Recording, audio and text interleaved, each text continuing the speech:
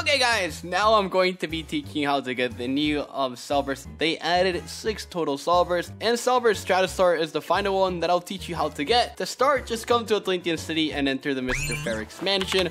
Upon talking to Mr. Ferric, he's going to tell you that there's going to be a solvers in Route 7. So now let's head on to Route 7 and find the solver STRATUSOAR in order to defeat it and obtain it. We made it to Route 7. Now let's find where Mr. Baxley is chilling with the solvers thing. Okay, he's chilling basically in the cave over here. It's really interesting. Let's talk to him and let's look at the big STRATUSOAR solvers reveal. So for this fight, you want to bring a strong electric type or light type Loomian, because this is exactly what's going to defeat the solver STRATUSOAR.